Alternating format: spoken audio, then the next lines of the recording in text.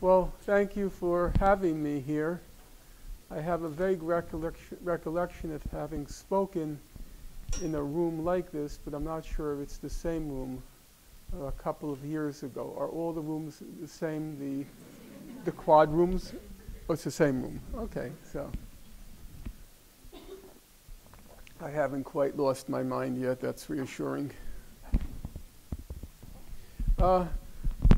Normally, I would have spent most of the duration of my remarks speaking about Gaza and also the Mavi Marmara, what happened on the flotilla on May 31st.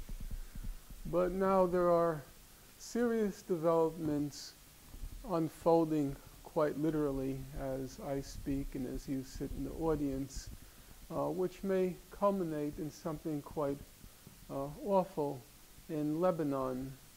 I don't like to use the word conspiracy or plot, but sometimes there are conspiracies and plots.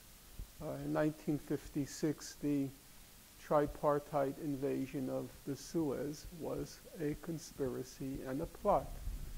And it seems to me that those words do apply to what's now unfolding as the Western powers concert with Israel to prepare for a softening up of Lebanon with the longer-term goal of ridding Lebanon of the Hezbollah, the party of God. And those are really, I think, quite sinister machinations that are going on now, which might culminate or climax in something really terrible. So I will devote a significant part of my remarks to looking at what's happening there. And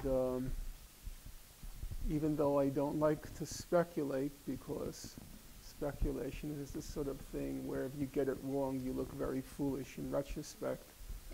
But here I will curb the concerns of my ego, and I will speculate because I think there's a lot of work that needs to be done, beginning right now, to prepare for, and to the extent possible, to avert what's being planned for that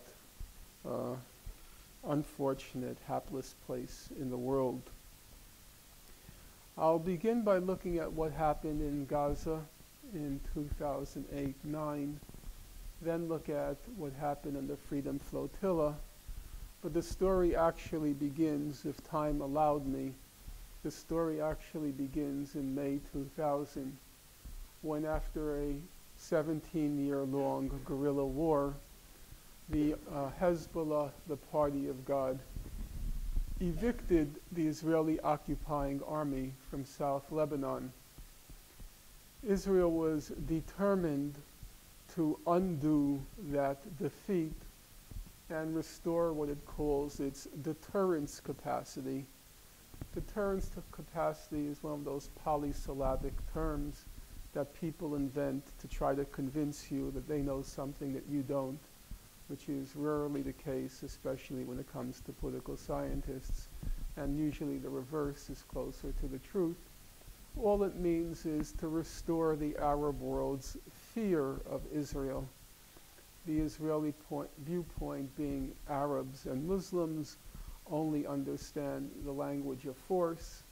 The Israelis, having suffered the defeat in May 2000, they need to restore the Arab world's fear of it. They have to use force successfully. And so already from 2001, they began planning and preparing for the next round against the Hezbollah. They waited patiently for a pretext. The pretext came in the summer of 2006, and then Israel unleashed the full force of its army and air force, primarily its air force. But unexpectedly, Israel suffered another defeat in Lebanon at the hands of the party of God. And now Israel was determined it had to score a victory. Couldn't yet target Lebanon because it wasn't militarily prepared for yet another tangle with Hezbollah. And so they chose Gaza, and Gaza was the place where Israel was going to restore its deterrence capacity, the Arab world's fear of it. The background to the Gaza assault or invasion has been fairly rapidly erased from the historical record. Actually, even Gaza and what happened in Gaza has been erased. So, for example, 3 days ago, the senior New York Times correspondent in the Middle East, Ethan Bronner, he was discussing the so-called peace process and doing a retrospective, and he said that, and I'm quoting him, the Israel-Palestine conflict has been drained of any violence in the last few years. So there was no violence in Gaza in 2008, 2009. The background really begins January 2006, when there were parliamentary elections in the occupied Palestinian territories. And unexpectedly, Hamas, the Islamic movement, came out the victor. The former U.S. President, Jimmy Carter, he was one of the international observers at the elections, and he said they were, I'm quoting him, completely honest and fair. In fact, these were the first elections in the Arab world where a sitting government was voted out of power and a new party came in to replace it. The second case will be Iraq, assuming that the coalition government is formed after the elections. Well, Israel and the United States were not happy with the result of the election, so they punished the people of Gaza for exercising their democratic rights and imposed a blockade and economic sanctions on Gaza. About a year and a half later, June 2007, the Americans and the Israelis were growing impatient with Hamas retaining power, and so the Americans, the Israelis, and some elements among the Palestinian leadership, they attempted a coup to overthrow the elected government. The coup proved unsuccessful, and now the United States, Israel, they tightened the blockade of Gaza. Amnesty International called the blockade a flagrant violation of international law. Richard Goldstone and his mission, which was commissioned by the UN Human Rights Council, Richard Goldstone later said that the blockade of Gaza was a possible crime against humanity. Around this time, the Irish human rights activist Mary Robinson, she journeyed to Gaza, and she said, and now I quote her, she said, "Gaza's whole civilization has been destroyed." I'm not exaggerating. Gaza's whole civilization has been destroyed. In 2008, in June 2008, Egypt brokered a ceasefire agreement between Israel and Hamas. And under the terms of the ceasefire, each side had obligations. On the side of Hamas, they had to stop the rocket and mortar attacks against Israel. And on the side of Israel, Israel had to gradually lift the blockade of Gaza, the blockade which was a flagrant violation of international law, the blockade which was destroying a civilization. Now, according to the Israeli Ministry of Foreign Affairs, and now I'm quoting them, they said Hamas was careful to maintain the ceasefire. Hamas was careful to maintain the ceasefire. But Israel reneged on its obligation to gradually lift the blockade of Gaza. What happened next? Well, here the record is quite straightforward, easy enough for a British citizen To check it, all you have to do is look at Amnesty International's yearbook for 2009. And if you open their yearbook, you'll read the following. A ceasefire agreed in June 2008 between Israel and Palestinian armed groups in Gaza. It held for 4.5 months. But it broke down after Israeli forces killed 6 Palestinian militants in airstrikes and other attacks on November 4th. Beginning roughly around March 2007, Israel had been preparing the attack on Gaza. And by mid-2008, all the pieces were in place. And now all they needed was the pretext, the excuse to go into Gaza. They patiently waited till November 4th, the American election day, knowing full well that the attention of the media and of the public would be riveted to the results of the historic election in the U.S. And on that day, November 4th, Israel invaded Gaza, killed 6 Palestinian militants, knowing full well that that would evoke or provoke Hamas rocket and mortar attacks. And Israel wanted the rocket and mortar attacks because it needed the pretext to launch the assault on Gaza. But you know those Islamicists, those crazy Muslims, they're so stubborn and they're so fanatical. So Hamas kept saying through the end of December, Hamas kept saying, we're ready to renew the ceasefire. We're prepared to renew the ceasefire. But Israel has to meet its obligations under the ceasefire. It has to gradually lift the blockade of Gaza. Israel said no. Hamas had to stop its rocket and mortar attacks, but Israel would not lift the blockade of Gaza. By the end of December, Sarah Roy of Harvard University, the world's leading authority on Gaza's economy, she also happens to be the daughter of a survivor of Auschwitz concentration camp. Sarah Roy wrote in the London Review of Books, she said, the breakdown of an entire society is happening in front of us in Gaza, but there is little international response beyond UN warnings which are ignored. And at this point, the people of Gaza, Hamas, they were confronted with 2 stark options. One was to acquiesce in their gradual, their incremental destruction. Or 2, to resist, to fight. Hamas opted to resist, although it must be said that the resistance was largely symbolic. The former Israeli commander in Gaza, he said, speaking to his fellow Israeli citizens, he said, you cannot just land blows, leave the Palestinians in Gaza in economic distress, and expect that Hamas will just sit around and do nothing. It's easy enough to condemn Hamas for its rocket and mortar attacks on Israel, and all the human rights organizations did so. But it seems to me that you then have the obligation of showing what should Hamas have done. What was its other option?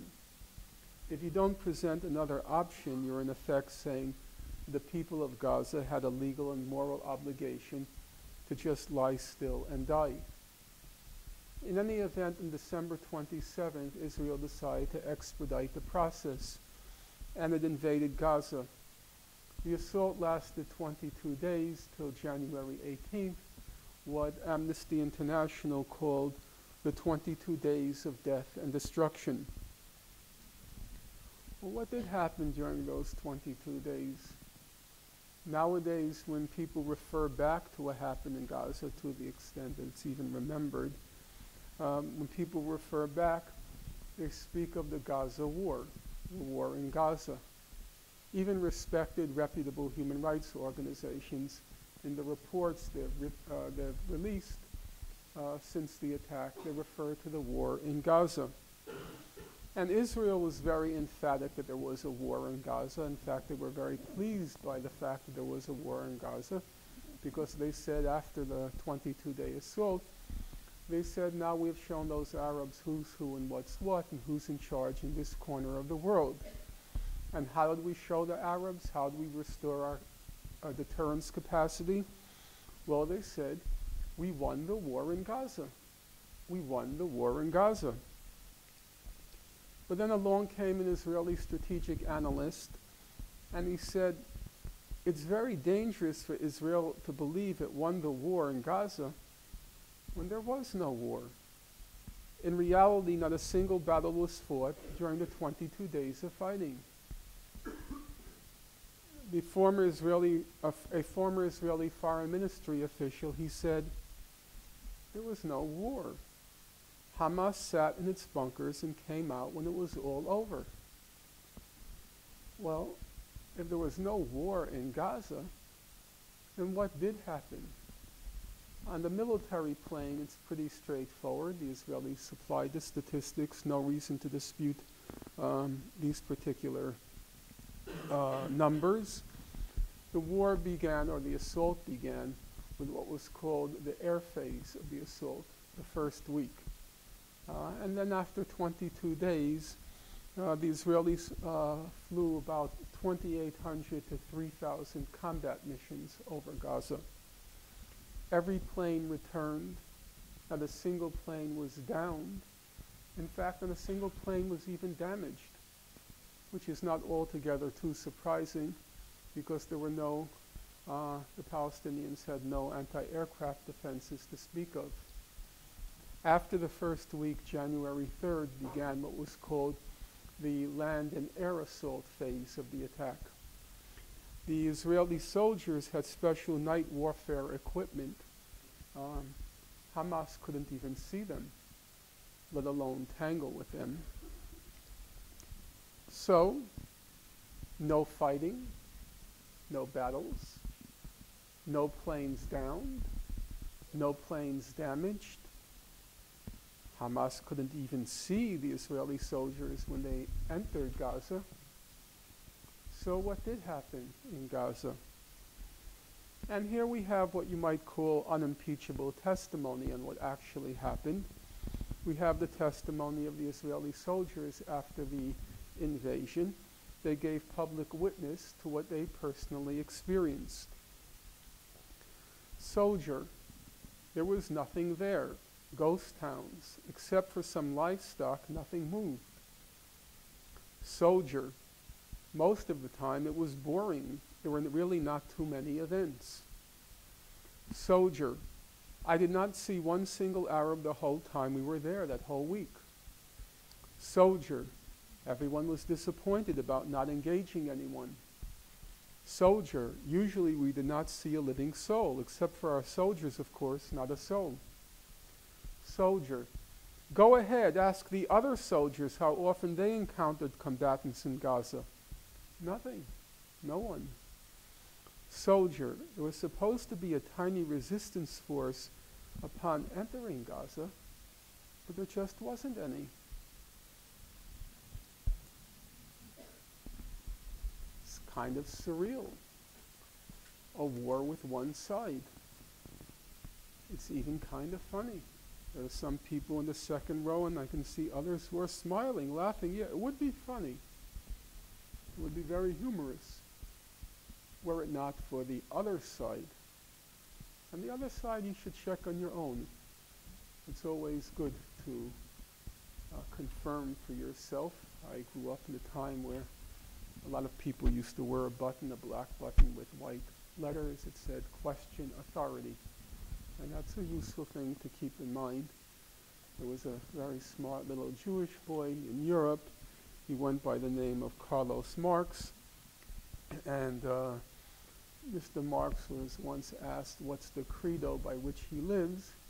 And because he was a smart little Jewish boy, of course, he answered in Latin. And he said, de omnibus dubitandum.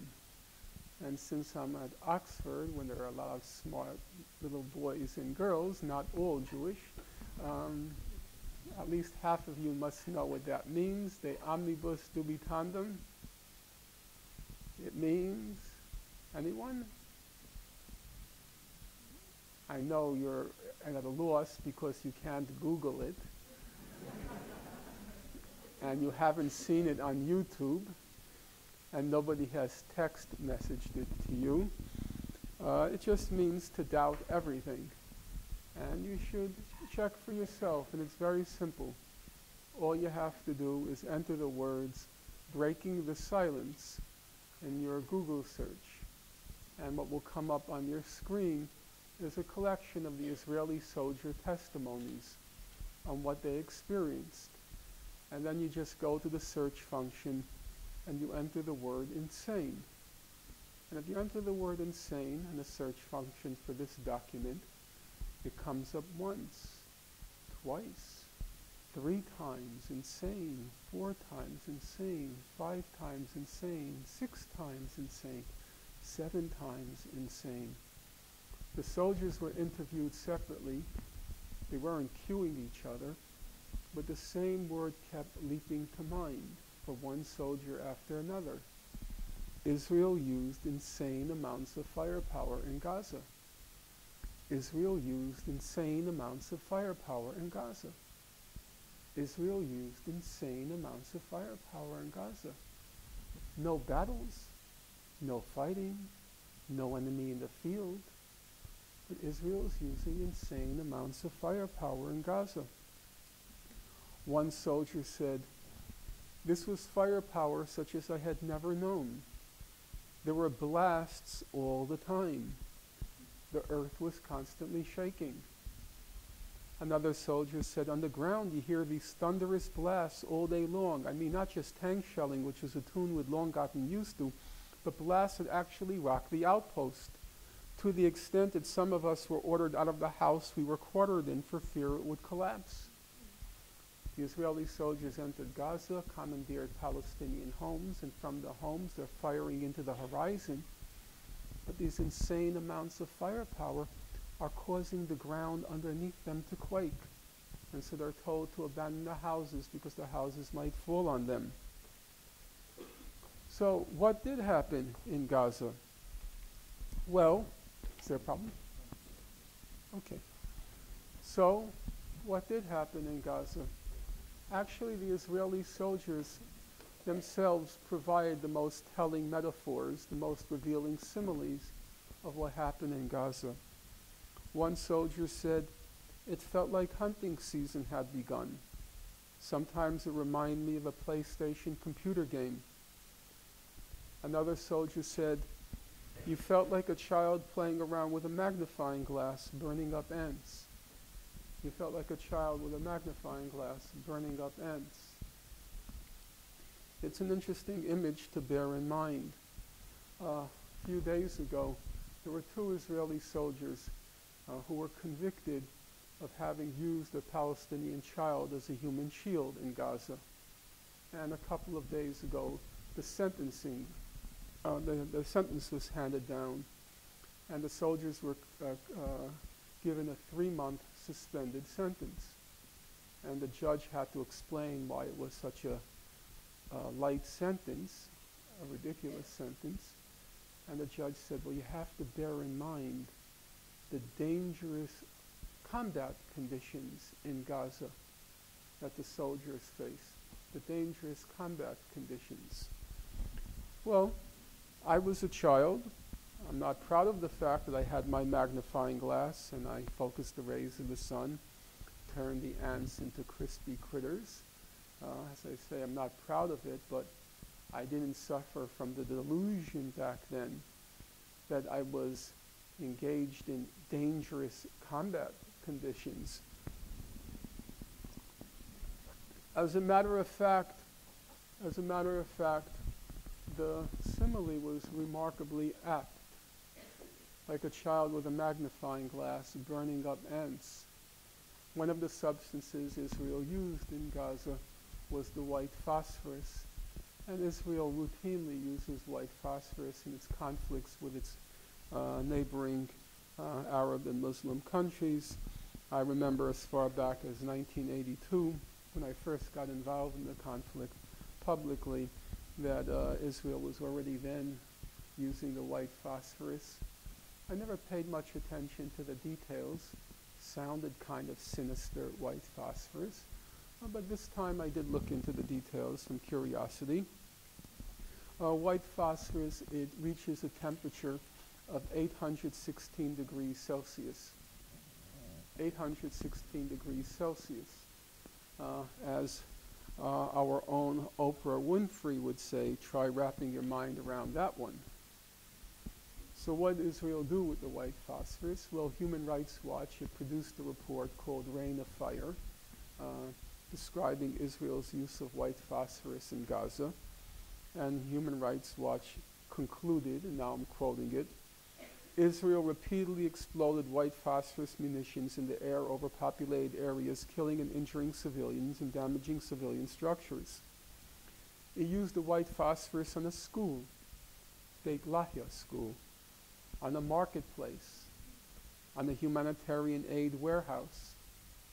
It used the white phosphorus on 2 hospitals, on Al-Wafa Hospital and on Al-Quds Hospital. According to Human Rights Watch, the hospitals were clearly marked, and there does not appear to have been fighting in that immediate area. By the end of the 22 days, 1,400 Palestinians were killed, of whom up to 4/5, up to 1,200 were civilians, 400 were children. On the Israeli side, 13 Israelis were killed, of whom 3 were civilians, 10 were combatants. And of the 10 combatants, half of them were killed by other Israelis by accident, the technical term being friendly fire. So all told, for every 100 Palestinians killed, 1 Israeli was killed. For every 400 Palestinian civilians killed, 1 Israeli civilian was killed. And now you have to use your own faculty of judgment. 100 to 1, 400 to 1. Is that a war or is that a massacre? Is it a war or is it a bloodbath? Every time you hear the media or someone you know or you yourself refer to the Gaza war, you've become an instrument of, intentionally or not, you become an instrument of Israeli propaganda. There was no war in Gaza. There was a massacre in Gaza.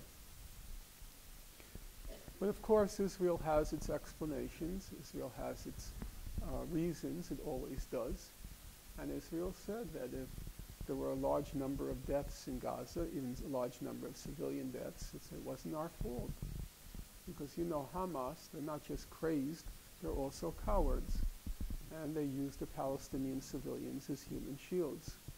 And if Palestinians were killed, it's because Hamas in effect forced us to kill Palestinian civilians because Hamas was hiding behind them. So if I were to ask people in this audience, how many of you are aware of the allegation by Israel that Hamas had used Palestinian civilians as human shields? How many know that? Raise your hand up high. So it's virtually everybody in the room. You'd have to be either brain dead or having made excessive use of mind-altering drugs not to be aware of that allegation. It was so widely disseminated. Now, as it happened, all the human rights organizations, they invested that allegation because it was Israel's principal alibi. And so there are, by now, by one credible source, there are over 300 human rights reports on what happened in Gaza. And all the major human rights organizations and investigations, the Goldstone Report, the Dugard Report, Amnesty, Human Rights Watch, and so forth, they all investigate the allegation of human shielding by Hamas. So if I were to ask either of the 2 women who are busily taking notes, what is the most reputable human rights organization in the world, you would say, yeah, Amnesty International is usually the one that people name. So Amnesty International did do an intensive investigation in the question of human shielding, and this is what Amnesty concluded. Contrary to repeated allegations by Israeli officials of the use of human shields, Amnesty International found no evidence that Hamas or other Palestinian fighters directed the movement of civilians to shield military objectives from attacks. Amnesty International found no evidence that Hamas or other armed groups forced residents to stay in or around buildings used by fighters. Amnesty International found no evidence that fighters prevented residents from leaving buildings or areas which had been commandeered by militants. It just didn't happen. Now here's the more interesting question. I asked how many of you are aware of the allegation that Hamas engaged in human shielding, and virtually everybody in the room raised his or her hand. Now, how many of you were aware, speaking honestly, candidly, and forthrightly, how many of you are aware that all the human rights organizations that investigated the question came to the same conclusion, that it didn't happen? So raise your hand. Now look around you. It's worth looking. There's about 4 people. This is Oxford. And this is an audience which is more than averagely interested in the topic. And also, incidentally, and not so incidentally, an audience which is almost certainly overwhelmingly sympathetic to the Palestinians. And even here, just a tiny, tiny handful of people know the basic facts. That the issue, the claim, the allegation of human shielding was, so far as one can tell from all the human rights organizations, it simply was untrue.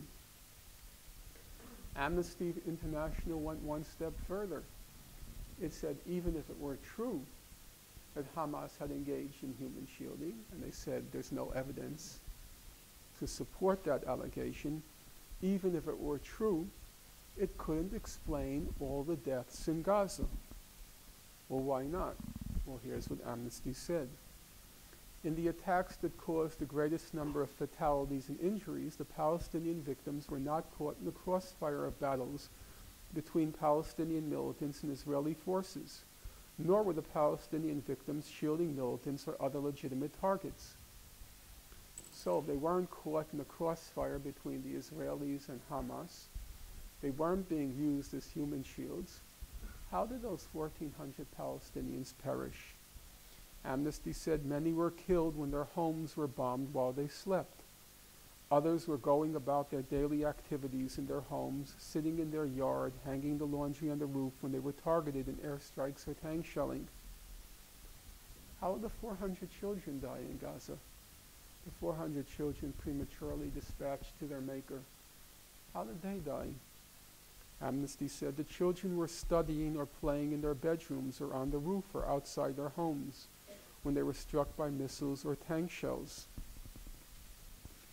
All the human rights organizations concluded that Israel had committed multiple war crimes and possibly or definitely crimes against humanity. They all concluded that Hamas committed comparable crimes, but on an incomparably smaller scale. After all, how many crimes can ants commit against a child, incinerating them with a magnifying glass?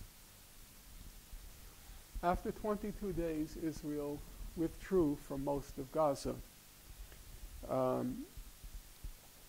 Now, afterwards, much of the news reportage, the critical news reportage, that said that Israel had fired indiscriminately, haphazardly in Gaza. But that wasn't entirely true. In fact, a lot of the assault in Gaza was quite discriminate and very far from haphazard, because Israel wanted to make sure that after it left Gaza, life would be more miserable for the people there than before it invaded Gaza. So, for example, in Gaza there was only one operative flour mill left. It was the El Badr flour mill.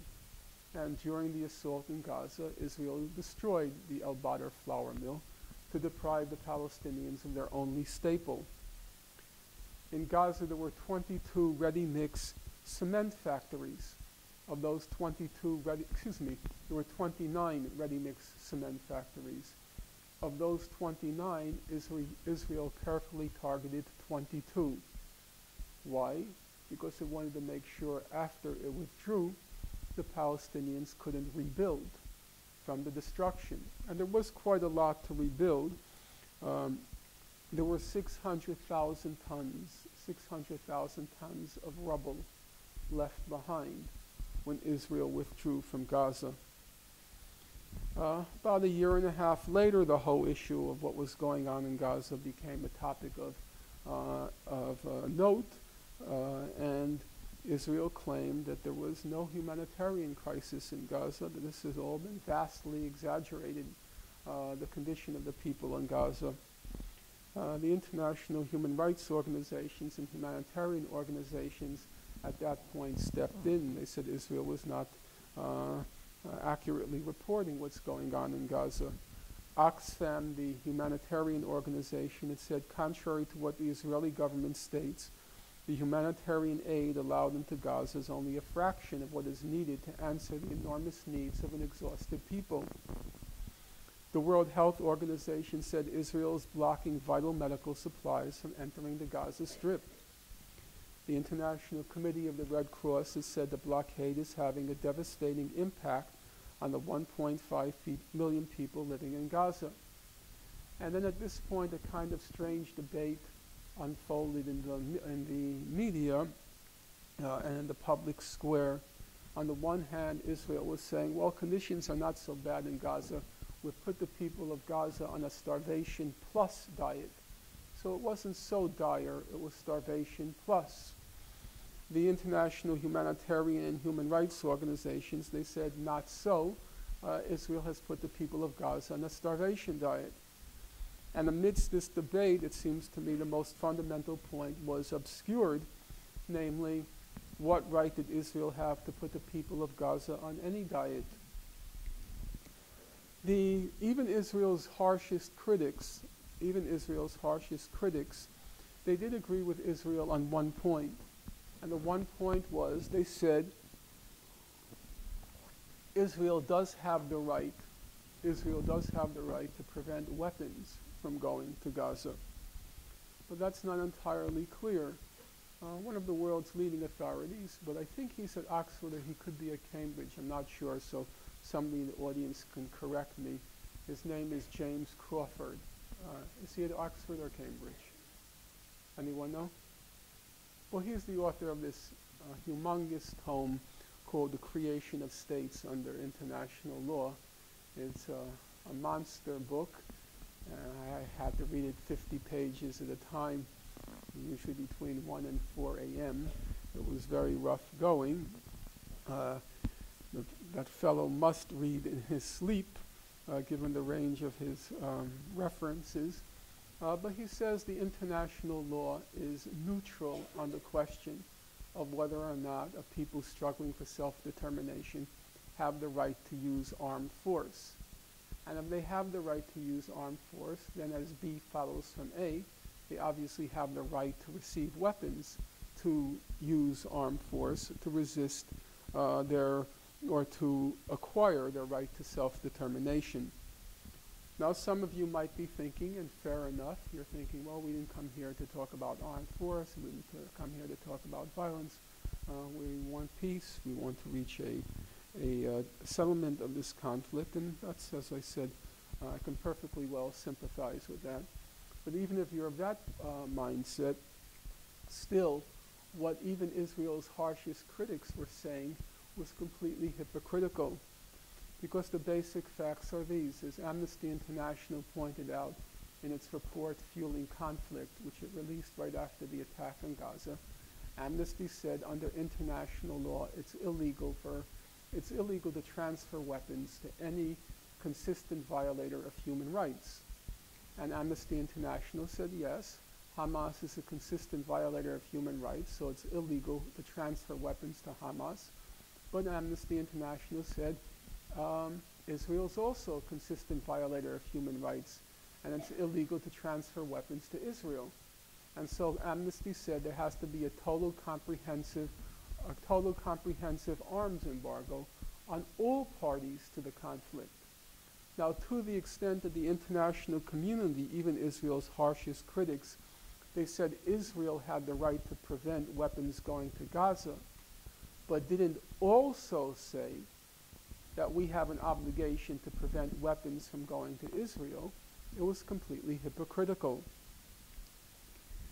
In any event, as everybody in this room knows, on May 31st, a flotilla attempted to break the illegal blockade of Gaza, that flagrant violation of international law, which was destroying a civilization. And Israel launched an attack on the flotilla, in particular the flagship, the Mavi Marmara. We'll probably never know what happened on that fateful morning, the exact sequence of events, although now we have, I think, a reasonably accurate picture. It's not definitive, but certainly seems fairly quite credible. The Human Rights Council at the UN, which I'll make no brief for, I think it's completely unserious, contemptible, actually. But it's also true to say that when the Human Rights Council appoints investigative commissions, it generally chooses people of very high repute and distinction. And so in the case of Gaza, it chose Richard Goldstone, and also the panel it appointed to investigate what happened in the Mavi Marmara. It was a very credible panel of experts in international law. And they released the report. Time doesn't allow me to go into the details, but the essentials go something like this. They say that Israel began the assault on the Mavi Marmara with the Zodiacs, the inflatable boats, and they used stun grenades or percussion bombs, tear gas, and plastic bullets. After that initial assault was repelled, then they say Israel sent in the helicopters, and they say that Israel began using live ammunition before any Israeli commando hit the deck of the Mavi Marmara. Israel was already using live ammunition against the passengers on the Mavi Marmara before any commando had rappelled on the deck. By the end of the assault, 9 passengers in the Mavi Marmara were dead. According to these jurists, these respected jurists, 6 of the 9 passengers died as a result, and now I'm quoting the report, of summary execution, which is to say, in layperson's language, 6 of the 9 passengers were murdered in cold blood. In any case, the exact sequence of events is not really of major importance because everybody here is familiar with the basic facts, and the basic facts decide the fundamental legal question. The basic facts are, number 1, Israel was imposing an illegal blockade of Gaza, a flagrant violation of international law because it was a form of collective punishment against the civilian population. Number 2, this illegal blockade of Gaza was causing a humanitarian crisis in Gaza, and therefore it follows that Israel had no right to use force to enforce an illegal blockade. And the law is very straightforward. Some of you may want to argue contrarily, well, but doesn't Israel have the right to prevent the weapons from going to Gaza? Well, first of all, as I said, in fact, under international law, no, it's not clear that they have the right to prevent weapons from going to Gaza. But the more important point is Israel never even pretended that there were weapons on the Freedom Flotilla. Israel was offered the opportunity to verify by a neutral body such as the Red Cross that there was no ammunition, there were no weapons on the Mavi Marmara. Israel expressed no interest in exercising that option. So, as the panel of the mission of the Human Rights Council concluded, Israel's actions were clearly illegal under international law. Another interesting question, which I don't think has been fully explored, is even if you're of the opinion that Israel had the right to block the flotilla from going to Gaza, an obvious question is, but then why did they resort to violent force? Even Israeli naval officials acknowledged, they said, Israel could have disabled the propeller on the boat, they could have disabled the rudder on the boat, they could have disabled the engine on the boat, and then just towed the boat to the Israeli port of Ashdod. Israel has a formidable navy. It could have simply physically blocked the Freedom Flotilla from getting to Gaza. Even on Israel's own terms, even in Israel's own terms, what it did didn't make any sense. Because as most of you recall, in fact I'm sure all of you recall, the day after the assault in the Mavi Marmara, Israel kept saying in its defense, it kept saying we didn't expect violence. We expected that they would just engage in passive civil disobedience. We didn't expect them to resort to force. We thought they believed in Gandhian nonviolence. Okay, but if that's true, then why did you launch the assault in the dead of night? And why did you commence the assault using percussion bombs, tear gas, and maybe plastic bullets? If you really didn't expect violence, which is what Israel emphatically insisted on, then why didn't it just board the boats in broad daylight and bring along lots of journalists to demonstrate their peaceful intentions?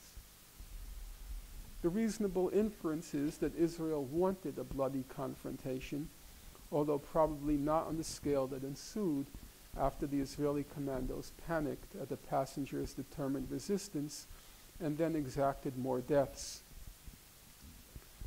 That's basically the picture of what happened as far as we know so far.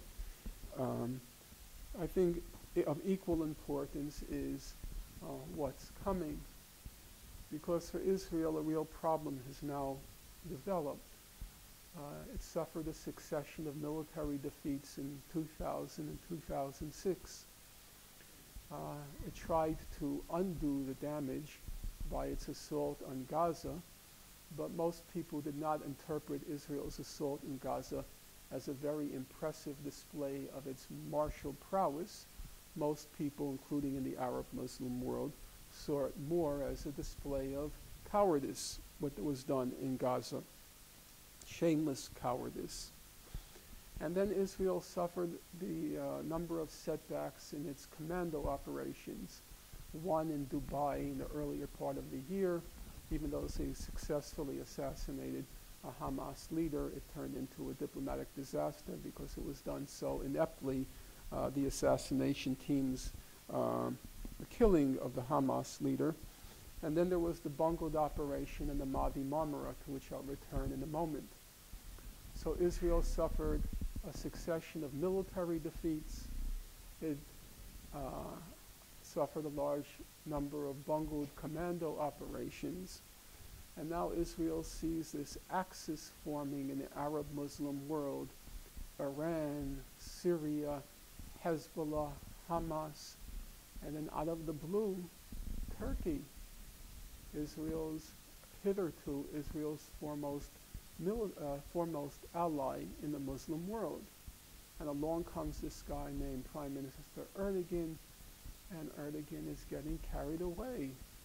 He meets with the Israelis in Davos in the earlier part of the year after the assault in Gaza, and he publicly starts saying to the Israeli President Perez, he says that, you Israelis, you sure know how to kill. Then Mr. Erdogan gets really out of control, and he teams up with the head of state of Brazil to try to negotiate a diplomatic settlement over the nuclear issue with Iran. So what's going on here? These Muslims, these Arabs, they're just getting out of control. The natives are getting restless. They're getting too big for their britches. I mean, Erdogan thinks Turkey is important. It's time to cut these people down to size. And so now Israel has to cut these people down to size, and the Israeli mindset, the reason why these Arabs, these Muslims are getting so carried away is because they don't respect our military prowess. We've had a succession of embarrassing defeats. And they climaxed with the assault in the Mavi Marmara, because the assault in the Mavi Marmara was carried out, executed by Israel's naval commandos. And those naval commandos are Israel's elite fighting unit. They are the creme de la creme of the Israeli fighting force. And their performance on the Mavi Marmara was not brilliant. The Israelis said that it was a disgraceful fiasco, a national humiliation. Not because nine passengers were killed, that's swatting flies, but because of the performance of the commandos against the passengers on the boat. 3 of the Israeli commandos, the best fighting unit, 3 of them were captured in the course of the assault. And a former U.S. Marine, who's now a British citizen, Ken O'Keefe, he later said that the 3 who were captured, he said they look like frightened children in the face of an abusive father. They look like frightened children in the face of an abusive father. Well, some of you are laughing, and the very fact that you're laughing is no laughing matter for Israel, because that's not the image Israel wants to project to its foes or its friends of Israel's fighting force, let alone of the Israel's elite naval commandos. One Israeli general said after the assault in the Mavi Mamre, he said, it's one thing for people to think we're crazy, that's okay, but it's bad when they think we're incompetent and crazy. That's the way we look. And so now Israel has to do something in order to restore the Arab world's fear of it. And it has to do something pretty spectacular. As far as one can tell from now, Israel is targeting Lebanon in order to restore its deterrence capacity. The former U.S. ambassador to Israel, Daniel Kurtzer, he recently wrote that the speculation is Israel will attack Lebanon in the next 12 to 18 months. And as we're sitting here, you see, if I can use the expression, we see before our eyes the sinister plot unfold. The United Nations Security Council, its assigned role is going to be to soften up Lebanon before Israel goes in for the kill. So if you look at the developments, say, in just the last week or so, first of all, Israel announced that it was withdrawing from the northern part of the village of Gajar on the Lebanese-Israel border. Now that was quite surprising news because, as we all know, Israel is the house guest that never leaves. And so why was it withdrawing from Gajar? I immediately understood, it may sound modest, but I knew exactly what was going on. Because under UN Resolution 1701, which was passed after the 2006 war, it had 2 crucial conditions. On the Israeli side, they had to withdraw from Gajar, the northern part of Gajar. And then on the Lebanese side, they have to disarm Hezbollah. And so Israel announced, we're in compliance with 1701, so now it's time to put Hezbollah in compliance with 1701. And it wasn't surprised. The next day I looked at the Ministry of Foreign Affairs website, and the first thing they said is, we're leaving Gajar. Item 2, time to disarm Hezbollah. And then I turned to the United Nations website, their official website, and the home page, there was a little video, and the little video was one of the British reps. His name is Michael Williams. And Michael Williams is the UN Special Representative to Lebanon. And they have a little video of him announcing Israel is leaving Gajar, and now it's time to implement the whole of 1701. Okay. And then, as you know, in the next week or so, the Special Tribunal on Lebanon is supposed to deliver its indictments on who killed Rafik Hariri, the Lebanese Prime Minister, in 2005. Now, does anyone want to guess who the STL, the Special Tribunal in Lebanon, is going to indict? Well, of course, they're going to indict Hezbollah for the killing of Hariri. And then you watch how all the Western powers, how they all act in concert, and each of them gets a cameo appearance. So when Netanyahu announced the withdrawal from Gajar, he said, I'm doing it on the recommendation of the Italian foreign minister. So now all of a sudden, the Italian foreign minister gets his little cameo appearance in the plot. And then a few days ago, the CBC, the Canadian Broadcasting Corporation, it had a special investigative report based on leaked information from the STL on who killed, the title was Who Killed Rafik Hariri. And guess who CBC concluded on the basis of its special investigative report using secret leaked information, guess who they concluded killed Rafik Hariri? Well, of course, Hezbollah. And so everybody gets to play a part as the UN Security Council, which regrettably has become in the since 1991, the UN Security Council has become the main instrument for death and destruction in our world. It's a sorry commentary, but it happens to be accurate, I think. And they perform the role of softening the target. So they're going to say Lebanon is in violation of Resolution 1701, and they're going to start with the resolutions, then will come the sanctions to put pressure on the Lebanese, to pressure Hezbollah to disarm. Then the STL, the Special Tribunal on Lebanon, is going to indict the Hezbollah, and that's going to create discord between the Shia and Sunni in Lebanon because Mr. Hariri was Sunni, and there's a lot of sectarian passion over the issue of who killed Rafik Hariri. And so they're going to now orchestrate the dissent and discord among the Lebanese, internally weaken them, and then when the right moment comes, Israel will find a pretext, as it always does, to go in for the kill. It's all quite sinister, in my opinion. It's all quite evil, if we can use that word. And it's also playing with fire. The Israelis have already made clear what they're going to do in Lebanon. They said that we're going to continue to apply the Dahya doctrine. Anyone here from Lebanon in the audience? Raise your hand. Okay, so if you're from Lebanon, you'll know much better than I do. Then the Dahya is a southern suburb of Beirut, and it's the home to the mostly poor Shia population, which is very loyal to the Hezbollah civilian population. And in 2006, when Israel attacked Lebanon, it turned the Dahya into a parking lot. There was nothing left. It was just completely flat. I visited at the time, except for the craters, and occasionally in the distance some scaffolding. And the Israelis were very proud of what they did in the Dahya, and they coined a term. And the term was the Dahya doctrine, basically the use of pulverizing force against civilians and civilian infrastructure. Their first application of the Dahya doctrine was in Gaza. At the time they said, we're using the Dahya doctrine.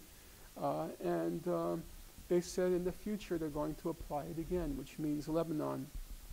Now, on one point, Israel and Hezbollah agree. Israeli officials say that the next war will be game-changing. The head of Hezbollah, Sayed Nasrallah, he says the next war will change the face of this region. Mr. Nasrallah has given a series of speeches the past year, and he has repeatedly said that the time has passed when the Arab world is going to be used as a shooting gallery by Israel. In the event of another war, he said it will be tit for tat. An airport for an airport, a port for a port, a city for a city, a building for a building, a power station for a power station, a factory for a factory. Mr. Nasrallah's entire reputation, and he knows it, it rests on the fact that there's an exact correspondence between his words and his deeds. So there's every reason to suppose that Nasrallah means what he says and will, in fact, must do what he promises. And then you have to ask yourself what's going to happen, or how is Israel going to react when the missiles start heading towards Tel Aviv. And the Israelis have already repeatedly said they expect in the next war the missiles will be attacking Tel Aviv. A few days ago, the head of Israeli military intelligence, he just retired, and part of his retirement speech, he said that, well, people are under a misapprehension by the fact it's been calm for the last few years, that it's not quite as calm as it looks. And he says, we expect that missiles will come to Tel Aviv in the next war. And then you have to ask yourself, how will Israel, or speculate on how Israel will react if the missiles start targeting Tel Aviv and there are significant civilian casualties. The prospect grows yet more terrifying when one considers that Israel will not allow for another defeat in Lebanon. It's just not possible. Everything I've said so far, I agree, it's speculation. You can say a higher or lower level of speculation, but it's speculative. But one thing I think is quite certain, that in the event of a war, there's no possibility that Israel will allow for a defeat. If a defeat seems impending, let's just say Israel will do what it has to do to make sure it does not suffer a third consecutive defeat at the hands of the party of God. On the other hand, even if it looks as if Hamas is on the verge of defeat, Iran will not allow, I don't think, Iran will allow a Hezbollah defeat, not from any sense of solidarity, but from national survival, because Iran knows full well a defeat for Hezbollah will be the first step towards an assault on Iran. That's the only reason Iran did not. It was very clear in 2006 that the purpose of the assault was to prepare the ground for an attack on Iran. Iran didn't enter in 2006 for a very simple reason. Hezbollah won on its own. But if it looks like Hezbollah is losing, then I think it's almost certain that Iran will enter. The bottom line is neither side will accept a defeat if hostilities break out. An Israeli attack on Hezbollah will consequently trigger a chain reaction, the outcome of which no sane person would want to contemplate. Now, to my mind, I think it's pretty clear what the U.S.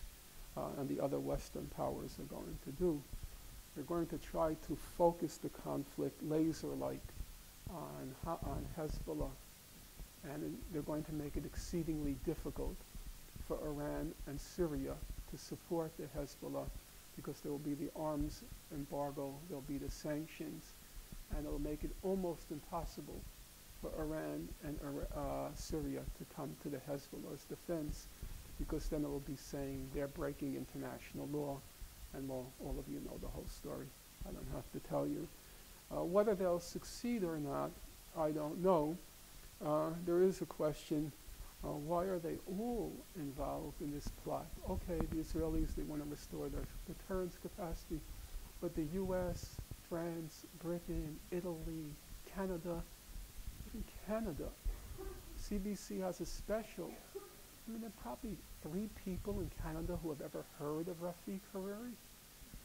And CBC has a 3-part special on it, you know. And I think the answer is, and here again it's a matter of speculation, but I'm saying it with a certain amount of gravity, seriousness. They all loathe the Hezbollah. They loathe the Hezbollah for a couple of reasons. One, because Hezbollah is a non-state actor, and you're not supposed to have non-states carrying on as if they're important.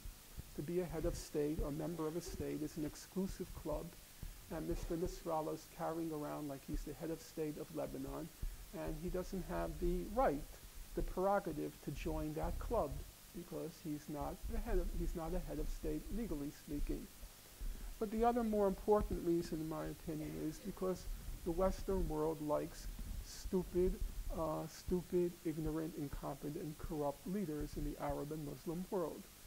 They've grown accustomed to that fact, and they feel very ill at ease when along comes a Muslim Arab leader who is very smart, very competent, and so far, he personally is incorruptible. And so he has to be gotten rid of. The ideal leader for the Arab Muslim world is someone like the rotting carcass, that laughing bovine in Egypt, Mr. Mubarak, or that preposterous buffoon, King Abdullah in Jordan, or those 7th century goat herders in Saudi Arabia. That's the that's the perfect leader for the Arab world and the Muslim world. And it's very striking when you see the contrast with Mr. Nasrallah. He's not a blowhard, and the blowhards seem to, there are good blowhards, someone like Mr. Um, there are good blowhards, someone like, okay, there's Jody and Shadia. There are good blowhards like Mr. Nasser of Egypt, but he was a blowhard. And then there are bad blowhards like Saddam Hussein, but Mr. Nasrallah is neither. And he's a problem for the Muslim Arab world. He's a problem for the Western world because he's serious. It was very striking, for example, or at least it was striking to me. I was reading his last speech, which he gave last week, the Martyrs' Day speech. And in his last speech, the Martyrs' Day speech, Mr. Nasrallah, he not only cited Tony Blair's memoir, but he actually cited George Bush's memoir. Now, Bush's memoir had only come out 5 days earlier. It was only published 5 days earlier. And he was already citing it. You know, he obviously, or apparently, he read the memoir before George Bush read it. And, you know, and you compare him with the ideal Arab leaders, you know, someone like Mr. Mubarak, who probably the only book he's ever read was The Complete Guide to Chewing Grass, or King Abdullah, The Instructions to PlayStation Computer Game, Saudi Arabia's Reed. No, let's not even go there.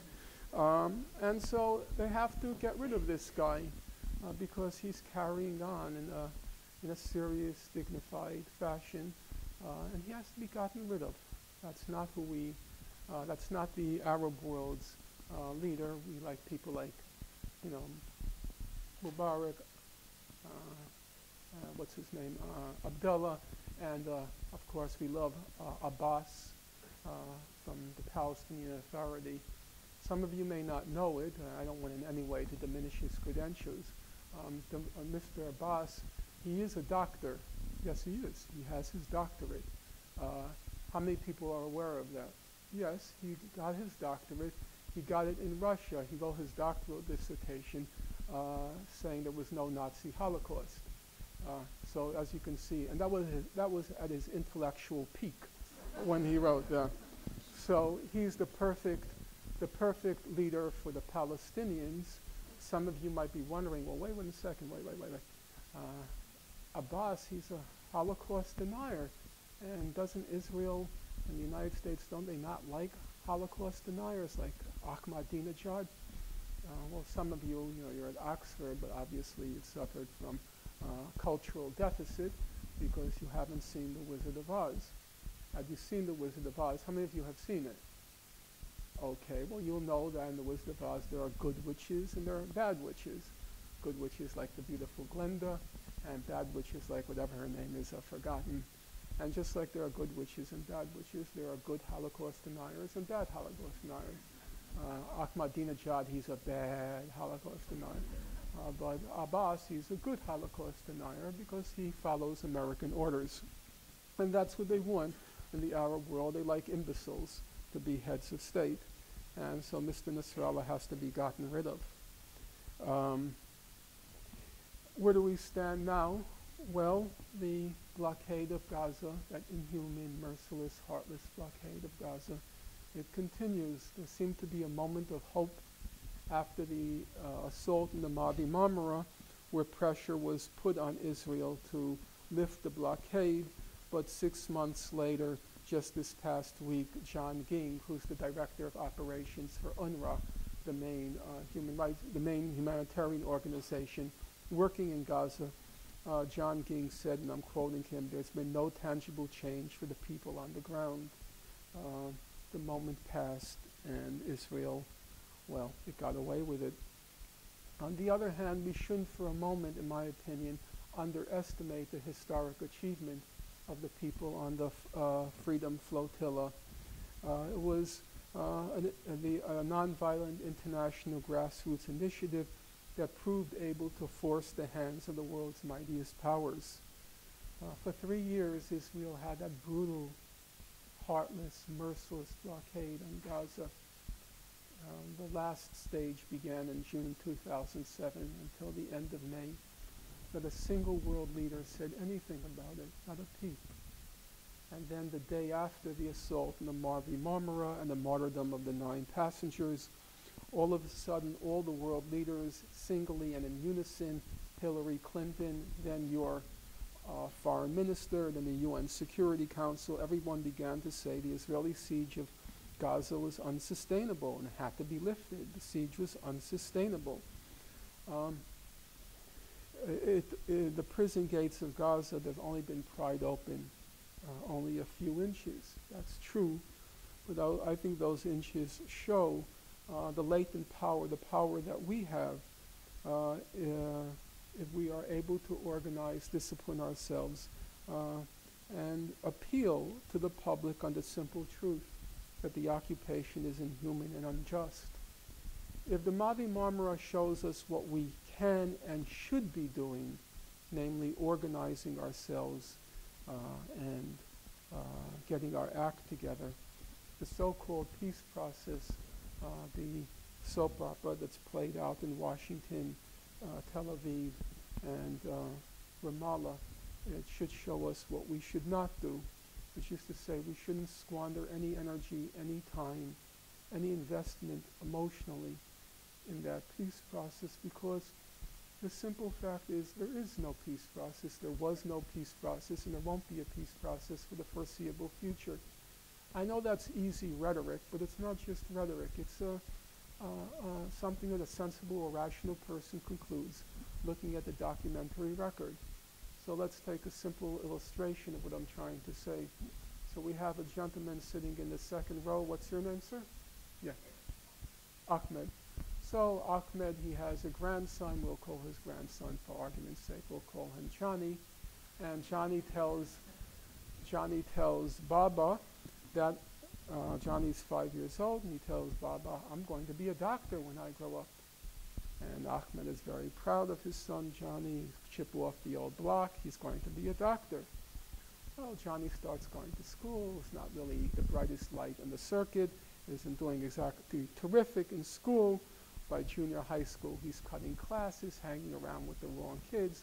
By the time he's in high school, he's involved with gangs and dealing drugs, robs banks, kills the tellers, goes before the judge, gets sentenced to life, and then Ahmed, I see how sad your eyes are.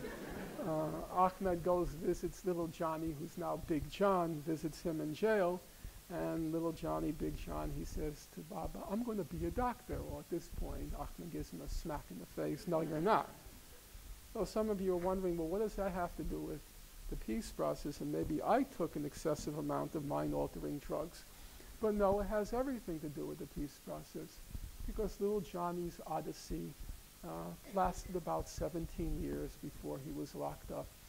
And this so-called peace process has lasted about 17 years also. It's said to have begun in September 1993 with the famous White House handshake, the Oslo Peace Accord, and so forth.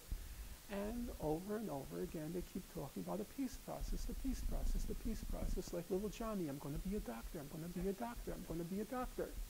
But a rational person doesn't judge a process by what people say. A rational person judges by results, by outcomes, by actions, not what little Johnny says he's going to be, but what little Johnny is doing. So let's apply that basic principle to the peace process. In 1993, when the process was said to have begun, there were 250,000 illegal Jewish settlers in the occupied Palestinian territories. 17 years later, there are now 500,000 illegal Jewish settlers in the occupied Palestinian territories. The number has doubled. According to B'Tselem, the Israeli Information Center for Human Rights in the occupied territories, Israel has annexed 42% of the West Bank for the settlements. So if you look at outcomes and results, there's not been a peace process, there has been an annexation process. That's what you see when you look at results and outcomes. And in fact, the annexation process, it needs the peace process. because were it not for the peace process, the annexation process couldn't go on. What do I mean? Every time Israel's called to account for its settlements, for its settlement expansion, for its settlement growth, what does Israel say? It says we'll resolve it in the peace process. And so the peace process enables the annexation process. Some of you are thinking, but wait a minute, maybe that's true for the past, but haven't things changed now? Isn't it true that there was a settlement freeze for 10 months? And aren't we trying now to extend the settlement freeze? Well, was there a settlement freeze? The settlement freeze technically began in November 2009 and extended to September 26, 2010. Well, Peace Now, the main Israeli organization monitoring Israeli settlement growth in the occupied territories, it looked at a 10-month period, and this is what it said. On the ground, there was almost no freeze or even a visible slowdown. Settlement freeze, it was a fiction right from the outset. There was no settlement freeze. Now, some of you are wondering, wait, that can't be. We can't be so bold-facedly being lied to. Well, no, not exactly. What happened was, when Israel announced the settlement freeze, it said there would be no new construction in the West Bank. So what happened? About 6 months before Mr. Netanyahu announced the settlement freeze, he just told the settlers, build lots of foundations for houses. Just build the foundations. And so I'll announce the settlement freeze on new construction, but you can still continue building all of those houses because it's not new construction. You had already laid the foundations. Does that mean the whole thing was a charade? The whole thing was duplicitous? The whole thing was disingenuous? Well, not entirely. Peace Now said, and I'm quoting, they said, Benjamin Netanyahu, he'll probably not win the Nobel Peace Prize, but he is certainly likely to win the Nobel Prize for physics or at least chemistry. Why? Because Mr. Netanyahu discovered that contrary to what scientists had thought until now, water is not the only substance that expands instead of contracting when it freezes. There's no point, as I said, investing any hope in the peace process. There's no hope, in my opinion, investing any hope in Barack Obama. Barack Obama, as far as we know, his current proposal to the Israelis is number one. He said in exchange for a 90-day settlement freeze. And you have to bear in mind that settlements are illegal under international law. That's the opinion of all 15 judges in the International Court of Justice, the ICJ, in 2004, July 2004. All 15 judges, including the American judge, Thomas Bergenthal, and the British judge, Rosalind Higgins, who, by the way, is Jewish by birth. She married an Irishman. Rosalind Higgins, Thomas Bergenthal, they sat in the ICJ, and Bergenthal has retired. They all agreed that the settlements are illegal. In fact, under the Rome Statute of the International Criminal Court, the settlements constitute a war crime. So Mr. Obama has promised that if Israel will stop committing war crimes for 90 days, they'll get an automatic veto in the United Nations, they'll get an additional $3 billion in aid, and Israel will commit itself to the U.S. will commit itself to never again asking Israel to stop committing war crimes, to stop building settlements in the occupied territories. So it seems to me our challenge is to muster sufficient political will so that Mr. Obama, your own head of state, that they do the right thing, or at any rate, they stop doing the wrong thing, regardless of what they want to do. When you focus on the powers on high, when you wait for a Messiah, even a black Messiah, it's a confession of impotence. The simple but fundamental truth of politics, and here I say it as a non-believer, the simple but fundamental truth of politics is God helps those who help themselves. We have to act, we have to do something. And there are many very impressive people in this room who I know and who are actors. I don't know enough of them on the British scene, but I see Nancy in the back, Nancy Lay, Shadia Mansour, Jodie McIntyre, They're the examples we should be looking at, and I mean that seriously. We're completely wasting our time, and we shouldn't waste our time because time is precious and energy is precious on these meaningless sideshows like the so-called peace process. I've been at this for about 30 years now. Sometimes I despair, sometimes I feel hopeless, and a lot of time I wonder, was it the wisest choice I made in life to spend about 30 years on this tiny pinprick on the world's map called Israel-Palestine. Total population, at least in the occupied territories in Israel, the size of Cairo, not even the size of many a city in China. And why invest a whole life in that? And there's a lot of reason to be hopeless and despairing, but I think there's also a lot of grounds for hope now. Public opinion is changing. Jewish public opinion is changing. Jews outside Israel, Jews tend to be liberal. 80% of American Jews vote for Barack Obama, which was a higher percentage than even Latinos who vote for Barack Obama. Jews are by far and away the richest ethnic group in the United States, so they voted with their pocketbooks. They should be voting Republican, certainly much more so than Latinos, who are among the poorer ethnic populations. But no, Jews are liberal. And being liberal means you support the rule of law, you support equality under the law, you support human rights. Amnesty International is a liberal organization. Human Rights Watch is a liberal organization. You support international organizations. And Jews have found it more and more difficult to reconcile their liberal ideology with Israeli actions. It's just not possible any longer. You're a young person at Oxford University, you're Jewish, you're liberal. You don't want to have to defend dropping white phosphorus on hospitals. It's just, if you're a right-wing thug, okay, you can do it, but Jews are liberal. And so public opinion is changing, and we have a real opportunity now. We have a real opportunity to reach the public, to reach deep inside the public, to reach the mainstream. And we can achieve that if we do, in my opinion, two things. Number one, we have to be principled. And principled means that you support the rights of Palestinians, which have been endorsed by international law. The law is very clear on what rights Palestinians have. It's been decided upon the highest judicial bodies in the world, and the mainstream human rights organizations, and in the UN General Assembly, the most respected and most representative institutions in the world. Palestinians have the right of self-determination, the whole of the West Bank, Gaza, and East Jerusalem. Those are, according to the International Court of Justice, the whole of the West Bank, Gaza, and East Jerusalem. Those are occupied Palestinian territories. The settlements are illegal under international law, and the Palestinian refugees from 1948 and 67 and successive generations which have maintained genuine links with the land, they have the right to return and compensation. That's the law.